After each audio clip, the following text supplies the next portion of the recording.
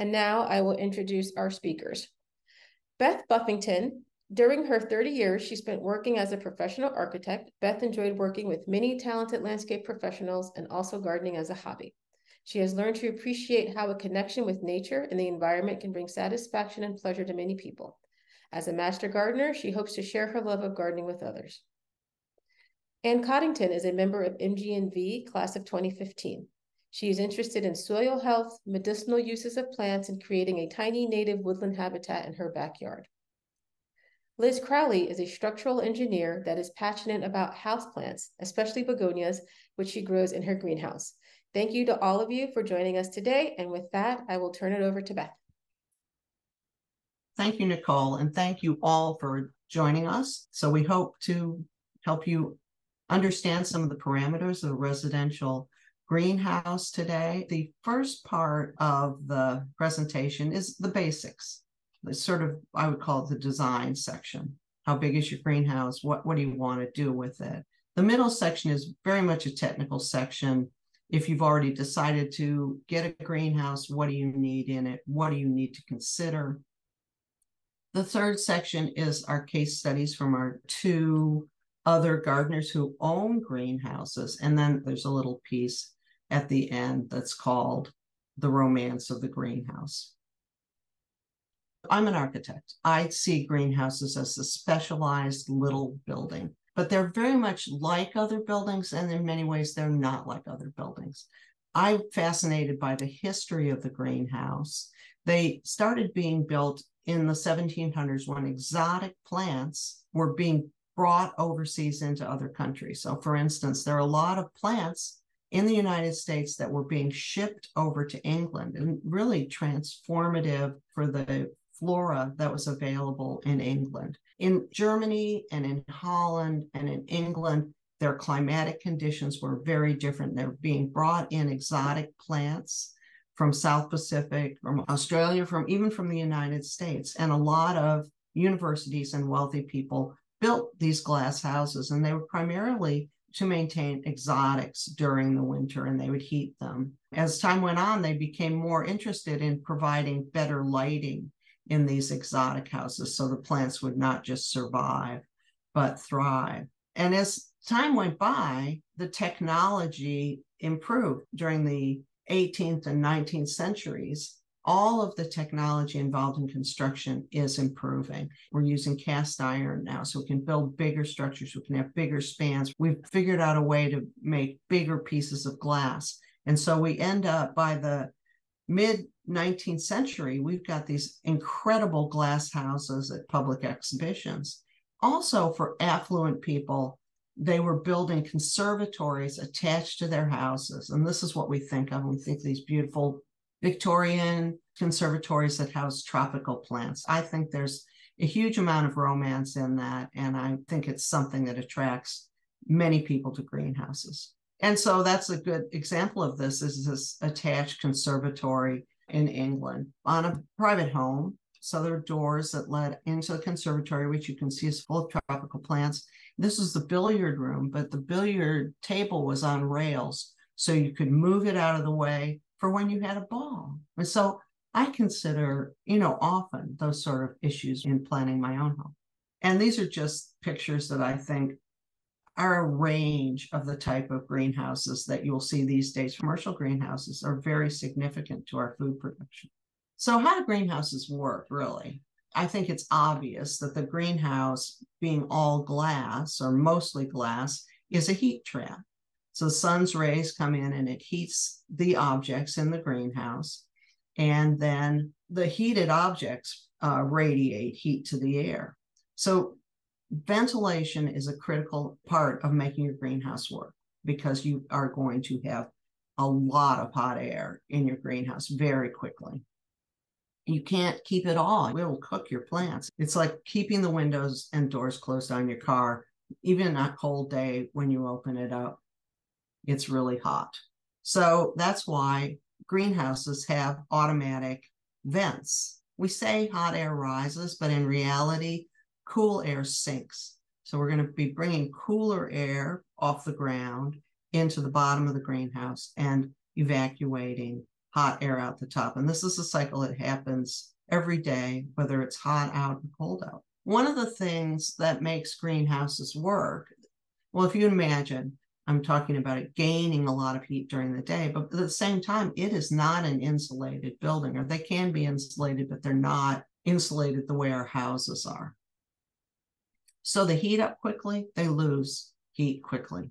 So part of the game here is having enough thermal mass to retain the heat in your building. So this is the same idea as if you go out on your driveway or out in your street after a hot day, the night air is cooled off, but you can still feel the heat radiating from that masonry material because it has gained a lot more heat and it's radiating off of it. So one of the systems people use is some kind of a thermal mass, a masonry wall, a masonry floor, or these water barrels to retain that heat at night so it doesn't cool off too rapidly at night.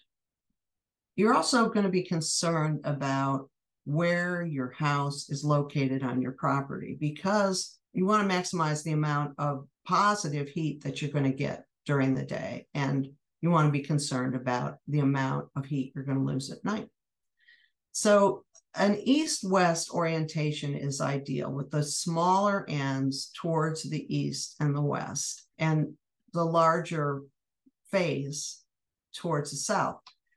In this diagram here, you see there are two arcs of the sun, and one is the shorter winter sun arc, and obviously this other one is the larger summer sun arc. So we get a lot more light during the day. It comes around a lot farther to the east and west.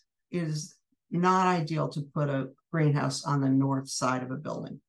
Eastern sunlight is acceptable, western sunlight is acceptable, and south and southeast are ideal because the east sunlight is not as strong and hot. You don't really want western sun. Long western sun will just heat up your greenhouse during the summer. And so you're going to have to deal with that in some way. Also, you want to consider exactly where you might want to locate this greenhouse in your yard. One of the problems with having the greenhouse on the north side of the house is that is where our winter weather comes from. Our summer prevailing winds are from the southeast, and our winter prevailing winds are from the northwest. So you want to possibly provide a windbreak for it from the north and the west, which would provide shelter in the winter and shade in the summer. So deciduous trees would be great in the summer for some shade. And you want to avoid low areas. You may find in your garden, if you have low shady areas, they'll stay cool all the time because the cold air is sinking down there in pockets. Also, you have potential for it to be a drainage problem. This is maybe a unique problem to our area, but you have to know your zoning code. You have to know whether you are proposing to do an additional building on your property or is it not a building. So this is actually the house location survey of my own house on my lot. You should have a thing called a plat of survey that you got when you bought your house, and it will show any building restriction lines on your property. You may have to go to your local zoning authority and find out what setback requirements. So in this property, I have building restriction line in the back because that is a resource protection area back there. Because in fact, I am in the drainage of a creek, which is out in the back, and now it's considered a floodplain, and the city does not want me to build anything back there. And you're saying, but wait a minute, you have a shed back there. Well, I do have a shed back there. They do not consider it to be a building because it does not have a permanent foundation. So this is, again, maybe an issue for you, may not be an issue for you, but you should know what the code requires. You don't want to get into a situation where you're building a greenhouse and you have somebody come along and say, you can't build it there because it is an addition to your building, and we're going to have to go through the whole zoning process. Be prepared, know in advance. Greenhouses can be attached or detached. And again, when they're attached, they're very convenient to the house. They're protected on one side. They are a fixed structure, and they may be, again, you have to check with your local jurisdiction. They may be considered actual building addition to your house and will count in the square footage that's allowable on your lot. You will need a permanent foundation because you cannot attach it to the house without it being as stable as the house. You're going to need to protect your house from this new construction. You don't want to get leaking, and you don't want to have penetration problems or moisture problems or humidity problems in the house because of the greenhouse. Detached structures, they're very beautiful. I love this one. Obviously, I use this commercial picture of a greenhouse, and it's out in the garden. I mean, obviously it's next to the pool too. But there are pros and cons to that. It is a freestanding building. This is going to need a really stable structure. This is a big and heavy building. And if it's away from your house, you have to think, how am I going to take care of it? Even if I have a system in there, am I going to feel confident in a snowstorm that it's performing okay? I'm going to have to go out and check on it. And I will tell you that in conversations with a longtime greenhouse professional, he said to me, having a greenhouse is like having a child. You have to check on it all the time. You have to know what's going on with it, and you need to check it every day. So if you locate it too far from your house, you might want to consider that. Also, freestanding structure is going to be more expensive to heat. There are pros and cons to each. So you have to consider how big you want your greenhouse to be. And I put these numbers in here as rules of thumb, and I just found these little plans online. But when you think about it, a planting bed is about 2 feet, possibly 2'6" wide. You can't reach across a much bigger bed than that. You need to have clearance. You need to have adequate clearance to be working in this bed, to be reaching over. There's going to be stuff on the ground. You want to give yourself adequate clearance. For instance, the way this greenhouse is laid out, it's laid out 2 feet and not even 2 feet for clearance for the middle bed, and about 2 feet on the other side. And this bed is a little bit narrower. Well, overall, they've only got 9 feet. If I were planning this greenhouse, I'd call it 2 feet, 2'6", 2 feet, 2'6", 2 feet, and I would end up with a 12-foot greenhouse, because I think that clearance is as important as the space involved. If you want to have a sitting area or something, again, these are just rules of thumb. A couch is 3 feet deep. That's how deep it is. It could be longer, shorter. Chairs, 24 by 24 is a good number to work with. And you got to provide for clearances. Let people move around. They're going to move the furniture. So think about the overall size that you want. It'll impact cost. This section is about style. I wouldn't call these normal architectural styles. These are the styles that the greenhouse manufacturers call their products. This gable end, this is iconic small house. This is the way children draw a house. They come in multiple types of framing, multiple types of glazing. These two at the top are aluminum. This one down here is steel. And they can be attached or detached and have that gable end style.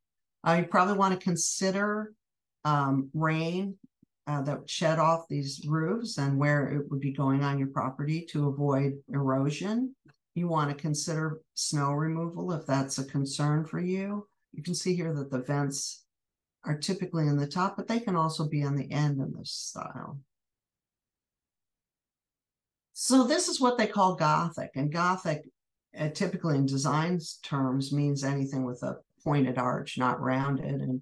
And you can see this type of greenhouse does in fact have a pointed top. It's not rounded like a hoop house. This is a much more utilitarian style. It lends itself to the plastic glazing types, which can bend easily around the frame. It's available in kit form. It requires a stable base, because you can imagine, you can see here the force from the edges of the roof coming down like this. You're going to have to stabilize it somehow or brace it. It sheds snow very well. And when we were preparing for this, one of my fellow presenters, Ann Coddington, said, "Why do you keep talking about snow? Because we don't have that much snow." And I'm like, well, We don't, and we do. It can be the most damaging thing on a roof. So you get a lot of snow load on a roof. These structures are fragile. They're not intended to take a lot of load on the roof, very lightweight. And they could damage the plastic here in this case, or damage the roof and cause the structure to collapse. It happens all the time in commercial greenhouses. So I think snow is a concern. There's Victorian, which these are so beautiful, very attractive. Unusual roof forms are possible, very decorative. These are probably the most expensive kind of greenhouses you can buy. And just in terms of their decorative nature, they will require more maintenance. They're beautiful. Look at that. Wouldn't you want that? Of course. And this is another style, the Quonset or hoop house, which is very often used for commercial greenhouses. This is one of our presenters, Liz, showing off her hoop house, which she built herself, covered with a plastic polycarbonate. And they're very practical. And you can move them. They're very lightweight and stable, and you can move them yourself. And this is the last one, the lean-to or single slope. Actually, this is the type of greenhouse that my mother had in Connecticut when I was in high school. They can be freestanding. They're frequently attached to the side of a building. They will have to be tied to the building that they are attached to, but they do take advantage of being adjacent to the building. You can enter them from the building or from the outside, and they do have that advantage that we discussed earlier about having one side protected, and you won't have any heat loss on that side. But if you have a roof above that where you're going to have snow falling on the top of this, you really need to consult with whoever the manufacturer is and see if it can handle that load. I did an addition to a house once. They wanted to have a greenhouse type roof in their kitchen, and they did have another roof that regularly shed snow on that greenhouse, and we had to work with the manufacturer to make sure they had the structural capacity to take that load. And the last part of this section is, in planning your greenhouse, you really need to think about what you're going to use it for. What do you want to grow? Is it more like a large cold frame, so you would keep it at a fairly cool temperature, or all the way up to a tropical greenhouse that you're going to be heating in the winter and cooling in the summer to have your exotics in there? So the cool greenhouse is, as I said, sort of a grand cold frame. In our zone, it may not need heat. You might be able to have enough passive solar in the greenhouse to keep it above freezing overnight. We're just trying to not let anything freeze. You know, and these are getting more sophisticated every day. It's just amazing. Look at these panels on these doors. Those are heat exchange panels, and they heat up during the day, close those doors at night, and they will give off heat to the space. Also, as we talked before, a lot of greenhouses have water barrels in them that heat up during the day and release heat at night. And the same is true of having a masonry wall on those sides of the greenhouse where they will heat up. You can keep cold, hardy vegetables in there, the same as you would in a cold frame. You grow spinach during the winter, certainly in this climate. And in the spring, you're going to be able to start all of your vegetables early. If you're going to put non-hardy plants in there, you're going to have to consider having heat. The temperate greenhouse is a little bit warmer. You're going to keep it around 40 degrees at night. Tender plants will survive through the winter. Plants may not bloom or increase, but they will be fine out there. You will still need ventilation because it will heat up during the winter, and these will get hot. Most greenhouses come with an automatic vent that is a wax cylinder, so it doesn't require power or maintenance. And you can start cold weather vegetables during the winter and summer vegetables during the spring, and maintain some tender houseplants. A warmer greenhouse is just going to be warmer. If you could keep it at 55 to 60 degrees at night, that's ideal for like many plants that bloom, like geraniums and some orchids. And you can keep citrus trees in a greenhouse that stays at that temperature. And you will need heat, definitely heat and ventilation all the time year round. And then obviously in the spring, your tropical plants will flourish. But during the summer, you're going to have to really probably have proactive ventilation and some kind of shading if you're going to keep plants in it. And I think that that's one of the things that our speakers today are going to talk about, is that they don't really keep plants in the greenhouse in the summer because it is too hot. So here's everybody's dream, the tropical greenhouse. You probably are going to want to insulate the floors, insulate the walls to the extent possible, because it's going to be expensive to heat an outdoor space to 60 to 70 degrees all winter long. Again, you're going to have a lot of heat gain during the day, but it will dissipate quickly if it's cold outside. You can imagine that. But it's beautiful. You keep your tropical plants in there, and then you have to move them outside during the summer because it's going to be too hot.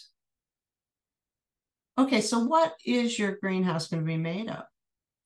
Well, framing materials typically include wood, steel, aluminum, and plastic. And the glazing materials are glass, polycarbonate sheet, acrylic, multi-walled polycarbonate, or plastic. You need to be aware of the qualities of each one of these materials, and that they do react differently to heat, cold, humidity, and moisture. You can have a greenhouse made out of wood. They're not uncommon. You can get plans for them. You can build them yourself with home tools. It is a precision thing. You want to be careful about your connections to your glazing so that you will allow the wood to move, to shrink, and in the humidity around here certainly expand. And the other thing is that any wood that you've got exposed on the exterior of a structure is going to need maintenance. No matter what kind of sealant you put on it, it's going to need maintenance. Aluminum is probably the most common material you're going to see in a greenhouse that you would buy as a kit. You buy them pre-made as kits. They come with all the parts cut to your house. You can assemble them yourself. If you get them either anodized or powder coated finish on the aluminum, it's basically maintenance free. They are light. They're very light structure. You would need to attach it to a base somehow to make it three-dimensionally structurally stable. And there are all kinds of design styles that are available with aluminum framing. They're not inexpensive. Steel greenhouses are like aluminum, but they're more robust.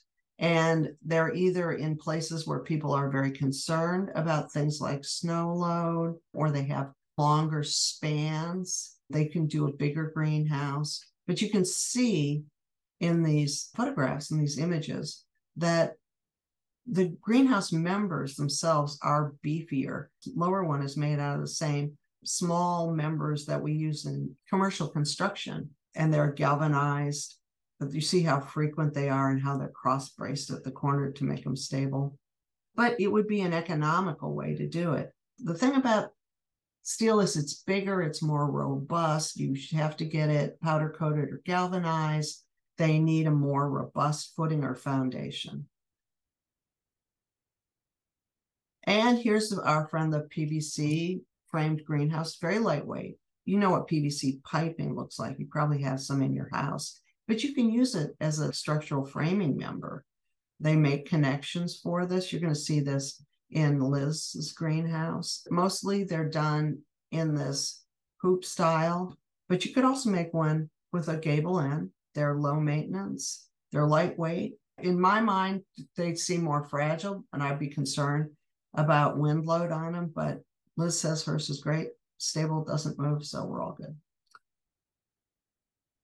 So glazing.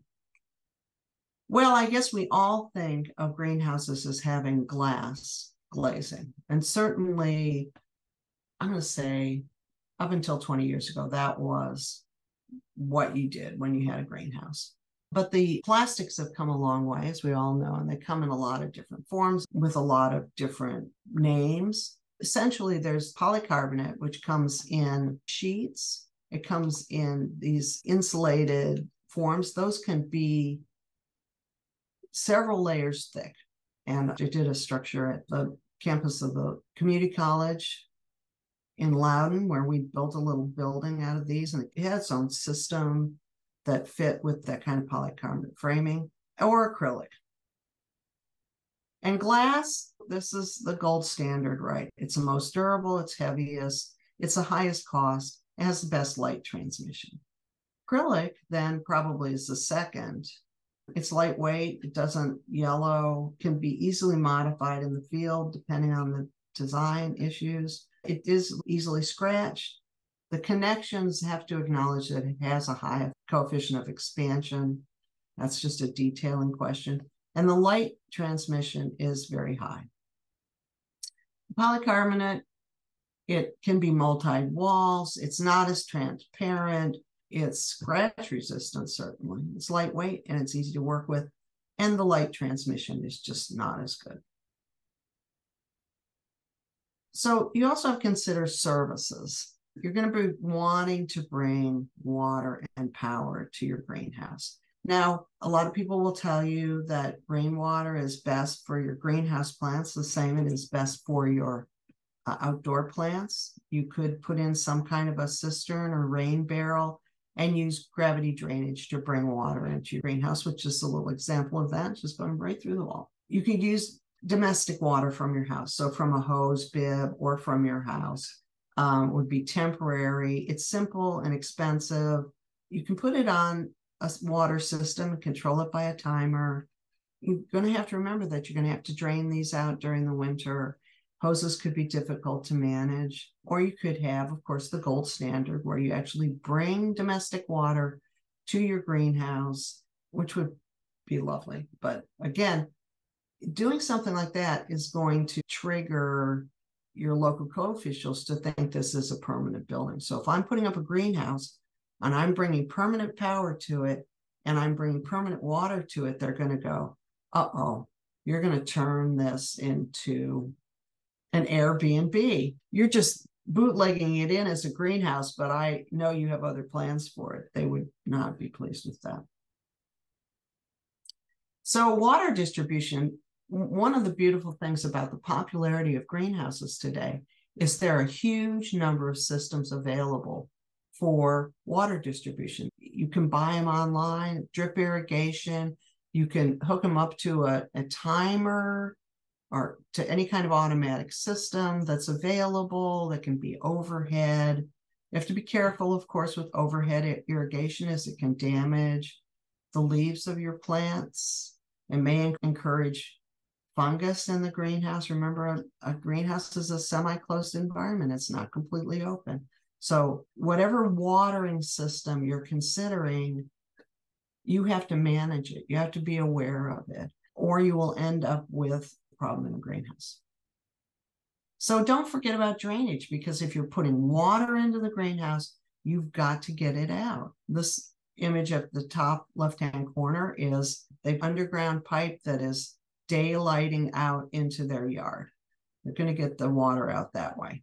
In this other image, the flooring is porous, so they've got a thick layer of gravel, take a lot of water, which will eventually dissipate either around the edges or into the soil below. And both of these are examples of kind of a trench drain, which drain out of the building at some point. So the permeable flooring lead to a trench drain, to dry well, or are daylighted outside. But you want to make sure that any water you're bringing in can get out, or you will have a humidity problem.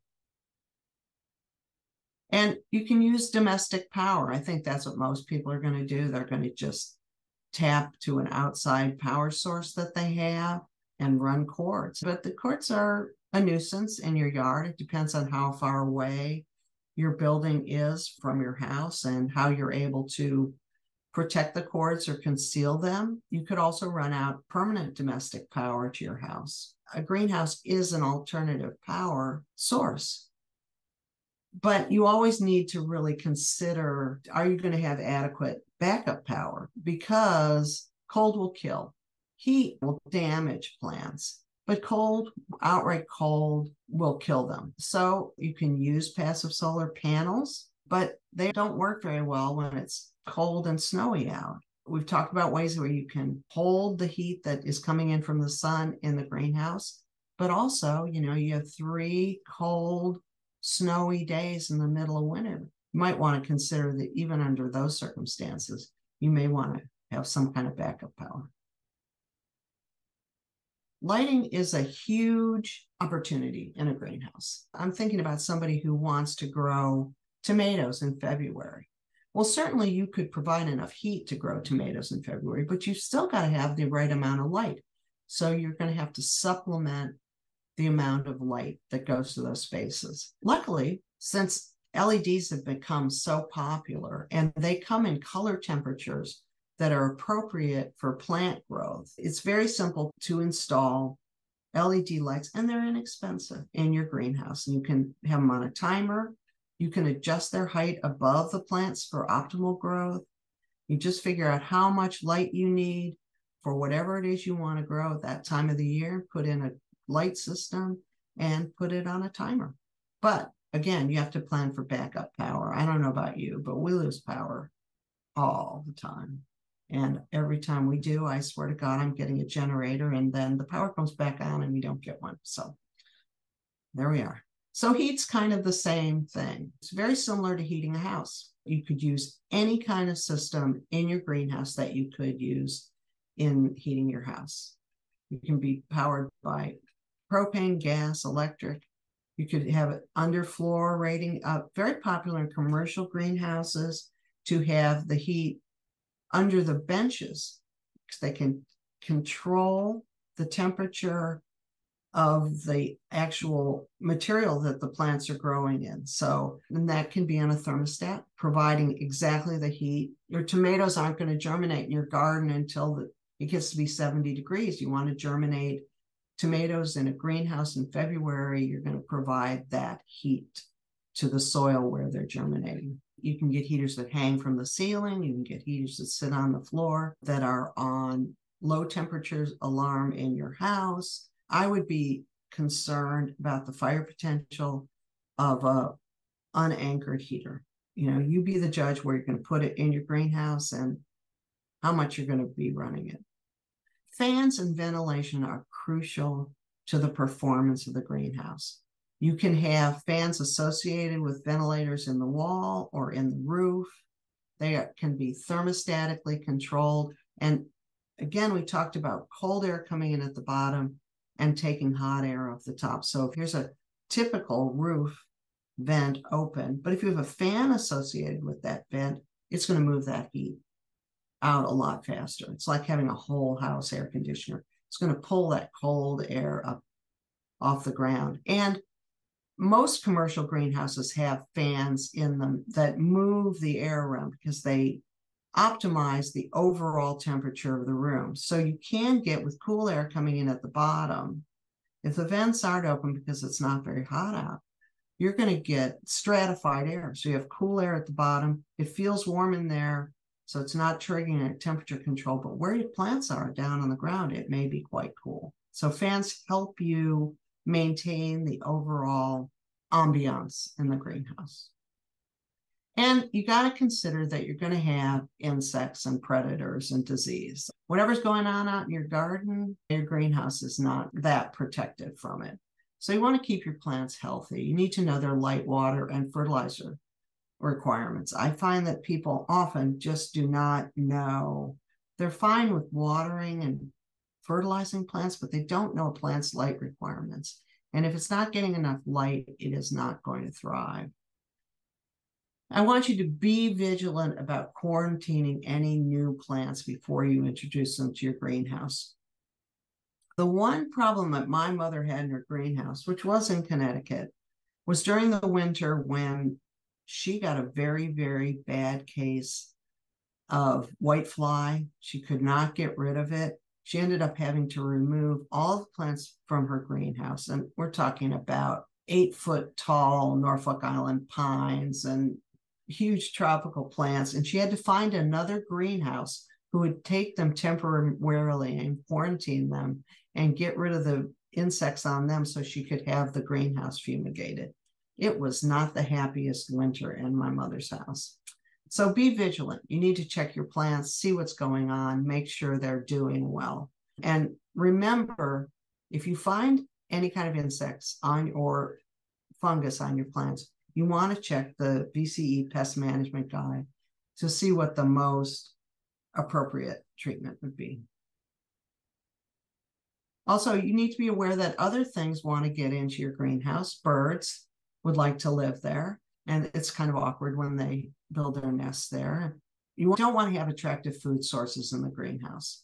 Mice can do a lot of damage. They may consider things, food sources that you hadn't really considered. So you want to be very proactive about that. A lot of commercial greenhouses do use a pre-emergence fungus treatments. Also, you can consider inclusion of beneficial insects if you know that you will need them at appropriate times. But the proactive effort is probably the most important thing because, as we said before, your greenhouse is like a child. You need to be aware of what's going on with it every day to take good care of it. So I have down here, neem oil is not good in all applications. This is because my daughter-in-law's father got like a 5-gallon container of neem oil. And anytime anything went wrong in their garden, he was like the father in my big fat Greek wedding who put Windex on everything.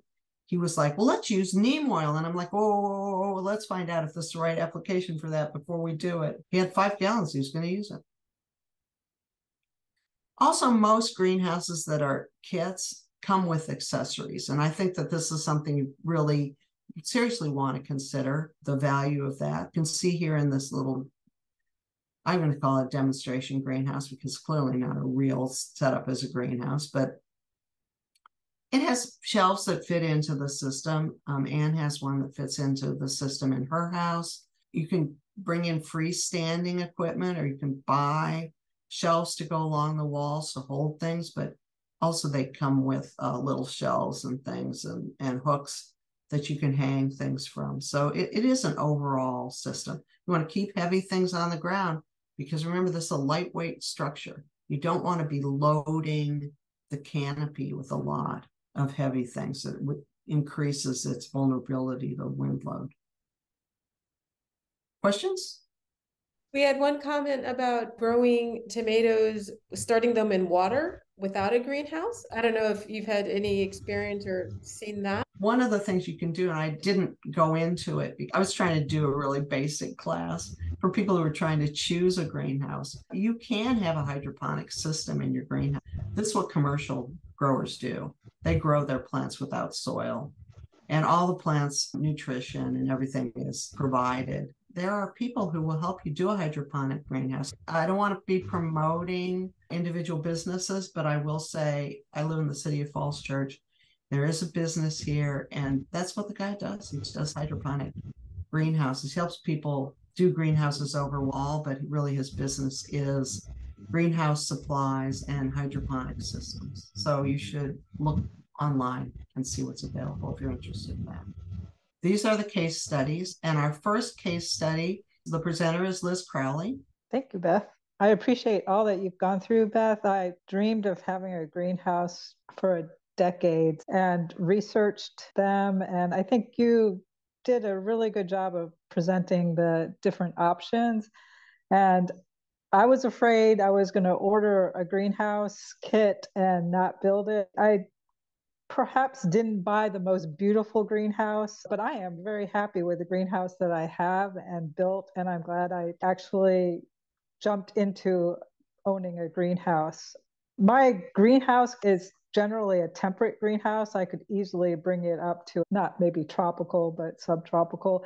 I do have a passive solar aspect. I do have 5-gallon containers of water in there. So it's pretty versatile. It's also very portable. And I do have it oriented on the east-west so that the smallest, it is an 8-foot by 8-foot. So you wouldn't really think you needed to orient it, but the ends are a little bit smaller square footage than the long end as far as the sun meeting the orientation of the greenhouse. I do have a fair amount of trees overhead, and it's mostly unprotected on the west side, so that's not ideal in the summer, hence why it's not a great summer greenhouse. have lost heat a couple of times. So I found out that most houseplants do make it through. They might lose all their top growth, but most of my houseplants have survived it. There were only a few that didn't bounce back. Coleus, for instance, and African violets will not make it through a very cold night. And then there is a worm bin, which makes it possible to compost through the winter very quickly, especially if you keep it warmer. As I said, you do need shade for it. And I would definitely shade the west side as more than I have maybe in this picture, which would be the side with the blue pails on it. You can see the inside construction here. It's made out of the PVC pipe, and I believe those are aluminum connectors. The railings are very strong, and I can hang light fixtures off of it and hanging plants. I believe it could withstand snow load because most of the snow would slide off. They show people standing on it in some of the brochures. And it only took 2 people to construct it. I did probably 90% of it, and I'm over 50. And I only had to get my 20-year-old son to help at the last minute with moving it and squaring it up and putting the long panels over the top. So it's a great structure. I didn't like the fact that I was going to have not clear panels, but I really enjoy the light, the diffused light that it gives. It also prevents burning of plants. Clear panels can magnify and burn your leaves of your plants. And it also kind of means that there's really no spot in the greenhouse that's really shaded. There's just a suffused glow throughout the whole thing. And then my flooring is a tarp. It drains water, but it keeps it cleaner in there. So that's a good thing too. And at first I had kind of it tied down to some of my pails of water to make sure it didn't fly off, but I've removed that. The wind doesn't seem to shake it at all. I've had it, I think, up into like 70-mile-per-hour winds in the last 3 years. And I originally had only one heater, and that was able to take care of everything. But now I have 2 electric heaters in there just to bring up the temperature and keep it more moderate through the winter. And I have extension cords to those heaters, and I can remotely monitor the temperature from my house without going out there. In winter, you want to not open the door when it's 20 degrees out, because then you're bringing 20-degree temperature immediately to your plants, especially the ones close to the door. So it's nice to know what the temperature is remotely so that you don't have to open the door and find out what it is. And I have to drag a hose to it to water things, which is problematic because it's across my lawn. So I have to reel the hose in when my husband wants to mow the lawn. I got tired of the birds taking up residence in it. So I tried to discourage the flight path with the cloth there in the windows. And mice is an ongoing problem. Cardboard, don't put cardboard in your greenhouse. They like to chew on things. And if you keep it cleaner, then they can't find places to house themselves in. Slugs are a problem too, because they can find their way in. And I have some gigantic slugs. So greenhouse gardening is not for the squeamish. The biggest challenge with building it was that the ends of the panels are fluted, and so you need to caulk them. Otherwise, moisture gets in there and turns moldy, and I was not as good at caulking. I'd never done caulking a lot before and got impatient with it, so I didn't do that as well. And the other challenge was I didn't live near my greenhouse for 3 years, so I could only visit it about once a week, which is probably the minimum you can get away with your plants not drying out from being watered and finding out that you lost power for the past 4 days. Those were some of the issues that I encountered not monitoring it every day. I really enjoyed building it as a structural engineer. I usually just design things to be built. I don't usually build them. That was fun to be able to build it. Also, I love houseplants, and it opened up a whole new group of houseplants that require cooler temperatures during winter and more light during winter. So that was fun too. And I really wanted a worm bin, but my husband did not want it in the house. So the greenhouse is a good place for a worm bin. And the sunny time in the winter is great. I enjoy being in the sunshine, unobstructed, and the peace and quiet there with my plants. And the translucent panels do hide any messiness in there. So that's good if you're not the neatest person, and I'm not the neatest person. If I had to choose differently, Beth actually showed the model in a previous slide that has the straight up sides. I would go with that one. It's a little bit taller and the straight up sides are easier to put shelving in. And I would caulk more carefully. And I would enjoy permanent water and power, but yes, that means the location becomes permanent, and it does mean that it might be considered a permanent building. An 8 foot by 8 foot greenhouse, especially one that you can move around, I don't think you would have any problem putting that in your garden. And it's a nice size for a third of an acre. Anything larger might dominate your backyard too much. Thanks, Liz. That was great. I'm going to turn it over to Anne now. This is, as you see, a temperate greenhouse, and this one is 6 feet by 8 feet. When we decided to get a greenhouse, the goals were housing tender plants in the winter and propagating cuttings and starting seeds for the spring planting. And it's worked out nicely. Also, we created a sheltered outdoor living space, which has been more of a joy than ever anticipated, especially during the cold and cooler months.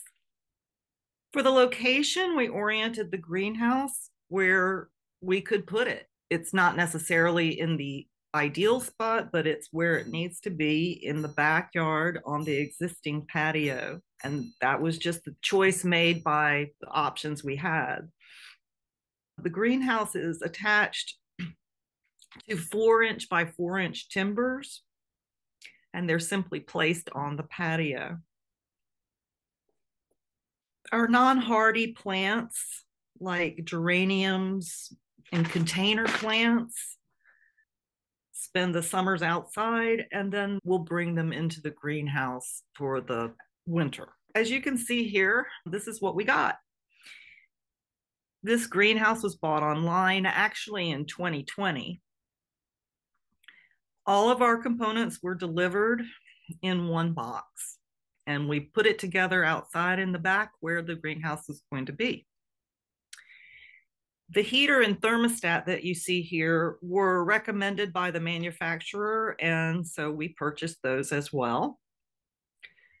This small electric heater has a built-in fan, which has several settings. One is non-heat, and then there's low to high heat. And it has powered by just the outside power with an extension cord that we ran into the greenhouse. Don't tell the county. I don't know if that's allowed, but we did it. The thermostat that you see here is between the power connection and the heater, and that's a great little device that has a temperature control and, of course, timer.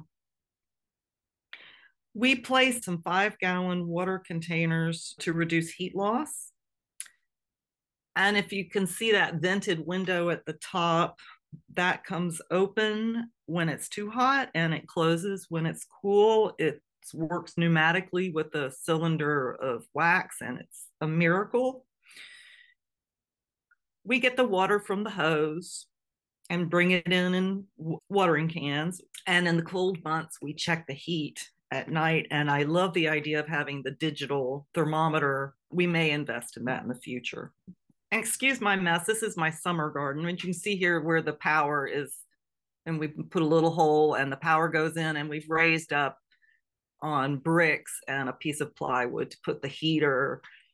There's no water problem, but just in case I don't want water on electricity. Also, we put in there a surge protector extension power. Okay, so it is attached. There's no foundation. It's just set on the patio. You could literally lift it up. The greenhouse is attached with screws to 4-inch by 4-inch pieces of wood. Some people call them railroad ties. The aluminum frame and polycarbonate windows came flat packed. It took 2 people to assemble it. However, one person can do a whole lot. It takes 2 people for setting the walls and the door because you need an extra set of hands. But we did not require any professional help, which was kind of amazing. The biggest challenge, of course, keeping it square. So use a level and be patient with yourself. Our walls are actually polycarbonate, not acrylic, but I double check that and they're clear. I have no problem seeing out. I actually enjoy seeing out. And when it does get sunshine in there that's way too hot in the spring or summer, if it's just beating down and I would like to be in there, sometimes I'll hang a sheet over the top of the greenhouse and it makes a little shade and I'm fine. There are lots of accessories. I have one shelf in the corner, which is a professional accessory, and I would like to have more because they're very neat and they look nice. And of course, the flooring is just the patio, so the water seems to drain. I have no problems. And the biggest challenges is the initial cost. Anything over $1,000. But it was worth it, and I would not balk at the cost after experiencing the greenhouse. Maintenance, we hose it off in the summer when you get that thick yellow pollen on everything. We blow it out with the blower. Sometimes we'll sweep it a little bit. And then maintaining humidity has been my biggest challenges. The more plants, the more humidity. It's just something that I'm working on. The benefits, there's so many benefits from having a greenhouse. I found it to be a barrier from most pests, but then again, I'm on a flat flagstone surface. I'm not on grass. So maybe I get less pests because of that. I have seen one mouse in the years of having a greenhouse, and I don't know who was more scared.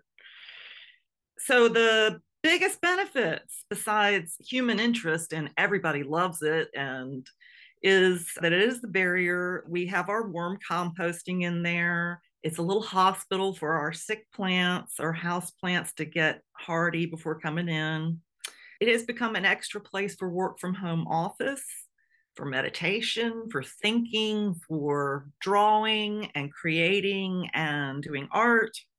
We added fairy lights or the Christmas lights to the top, and at night it just adds magic. I was out there last night and just thinking about this project, and I guess I was the plant in the greenhouse. I have no regrets.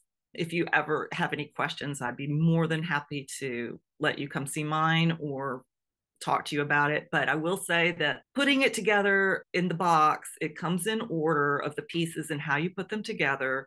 The instructions were all graphic, no text. They have an 800 number that you can call. They probably have YouTube tutorial videos. So you're going to have a lot of help out there from either the manufacturer of your greenhouse or from somebody on YouTube that's done it themselves. And there's 100,000 different ways to do it. But this is the 6x8 from Amazon solution. And thank you for your time. Thanks, Anne. So do we have questions from that session, Nicole? Yes, we do. We have a question about the source of Liz's greenhouse. So mine came from Solex, Solexx. Solex greenhouses. They are sold by a couple of people. I'm not sure if Amazon is one of them, but after COVID, I think all greenhouses got a little harder to find there for a bit. And mine's called the Early Bloomer, I think. Good name. All right, thanks, Liz. And then Anne, just confirming, it looks like from the screenshot, you ordered yours from Amazon, is that right? We did. I was just looking to check to see the materials that it's made out of because it is the polycarbonate windows. And I also noticed from being on Amazon just now, there are a lot more choices than there were in 2020. With a 6x8 greenhouse, is there room for your plants and office and meditation space? Well, I'm not laying down to meditate. Part of me wants to clear everything out and put in a little hanging. I mean, I want it more for me than even the plants, but we have an old table and it's maybe a little big for the space, but we have a big sort of work table in there and a folding chair and it's kind of like a kitchen table with shelves on the side. And then I just want to clarify with your greenhouse, because I know that you said that it's from Amazon. Do you remember the exact model name? PALRAM, and it's Okay. called Harmony. Okay. But like I And said, amazing choices out there, and there's plenty of places online to purchase them from. It's just Amazon was where we settled. Well, so there's one little piece on the end here, which is sort of an extension of the romance of the greenhouse. As I said, I was concerned that this presentation was running long. So I thought, well, if people don't have time and they have to leave, maybe they're not as much in love with greenhouses as buildings as I am. They may not be architects. Longwood Gardens, I think many people are familiar with Longwood Gardens in Pennsylvania. They already have many greenhouses. They are doing a big addition by the architects Weissman Freedy out of New York. This is going to be a huge 32,000 square foot greenhouse addition. So it's a little bit bigger than what you put in your backyard. It's also, you can kind of see it in this drawing, it's all on water. The whole thing is connected little islands in water that underlies the whole greenhouse. And these are sections through the greenhouse and sort of some diagrams showing it at different times of the year and an image of what the architects thought it would look like. I was up there in May and it is under construction. Oh, and you can see in the background, this is the older greenhouse components in the background. It is on the other side of what was a big area that had all of their lily ponds. I think that's going to be redone, that the lily ponds will be back. So it's on that end of the building. So you walk through this other greenhouse buildings to get down to this end. It's under construction. Beautiful lines of the steel framing that are supporting the roof and the complicated roofs. And then, of course, it will just be these imagined tropical greenhouses on these floating islands. It's supposed to open in 2024. They were saying at the end of the summer. The docent that I talked to said they're hoping to have it done by the end of the summer, but they certainly will have it done by Christmas because they've got a bunch of events scheduled for it at Christmas time in 2024. So if you love greenhouse, if you are excited by the whole romance of the greenhouse, visit Longwood Gardens and see what's going on. The last thing I want to say is we are the Master Gardeners of Northern Virginia. We're volunteers. We're here to help you with any of your gardening needs. And I want to particularly direct you to our website, mgnv.org. It is a wealth of information of all kinds of gardening. And there are certainly more classes available. When you go to our website, please consider making a donation to MGNV. Every dollar that you donate, we are a 501c3, it's tax deductible, and every dollar goes back into all of our efforts to help people become gardeners and become better gardeners. Happy gardening. yes, thank you, Beth. Thanks, Liz. Thank you, Anne. Thank everyone for joining us this Friday. Have a wonderful weekend. Happy gardening.